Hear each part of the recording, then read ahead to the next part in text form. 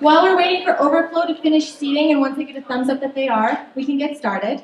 I do want to share a story today that I wanted to share as I was driving in early this morning to come to the convention. I was coming up from the south, and I was coming up Crowchild Trail, and I saw that there was a car accident on Crowchild Trail. Nobody was hurt, fortunately, but it looked pretty rough.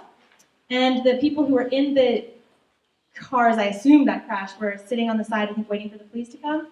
And there was a vehicle that was unharmed, obviously the witness, that went to show support, make sure the people were okay. And the people that were in the unharmed car were totally cosplayers and totally from Otafest. It was so heartwarming, and I love you all so much.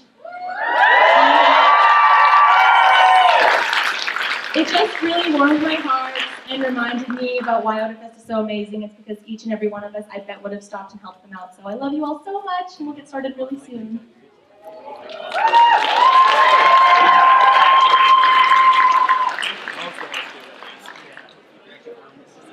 Okay, while we're in storytelling time.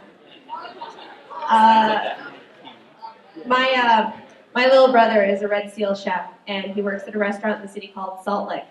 And apparently, last night, he was having a really rough night in the kitchen. You know, everything was just going to nowhere and back. And all of a sudden, one of the servers comes back into the kitchen, and she's like, "Oh my gosh, there's a table of like 30 people wearing really crazy outfits out in the restaurant."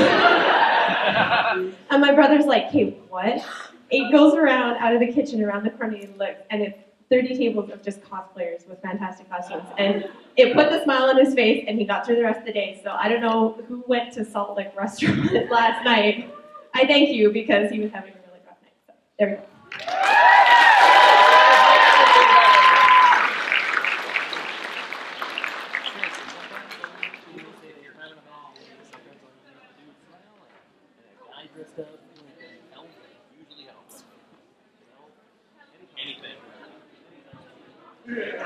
Okay, speaking of Otafest stories, this is my last one, and it's really short.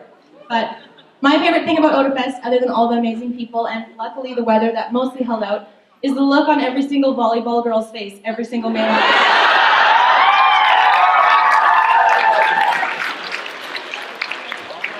I don't know about you, but I definitely was not athletic in high school, so I was like, suck on that.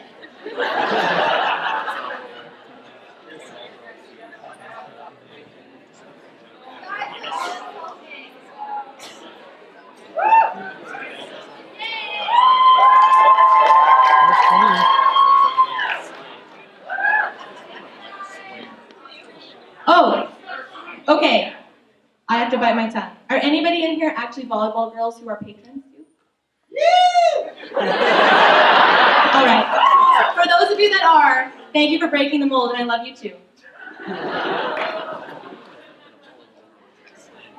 Hi everybody. I think pretty much by now everybody knows who I am. I'm Brendan. I'm the Otafest medic and emergency guy. Thank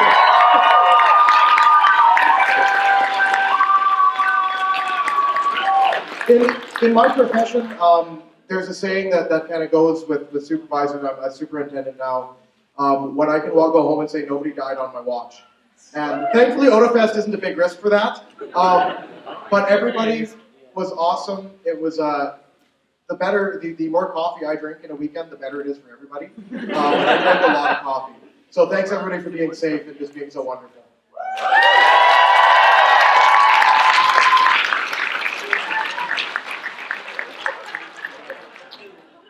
Okay, I think we're almost ready to get started, but before we get started into our formal agenda, I want to give a shout out to actually one of our vendors and friends and partners from Anna Modeling Zone, Tommy. He gave us an awesome prize to give out to you folks, so I'm going to do that now.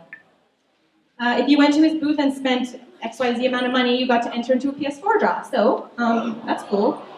We're going to draw it. Thanks, Anna Modeling Zone. Seth? You do not have to be present to win, so we'll contact the winner if you are not here or in overflow. Kevin Zinger?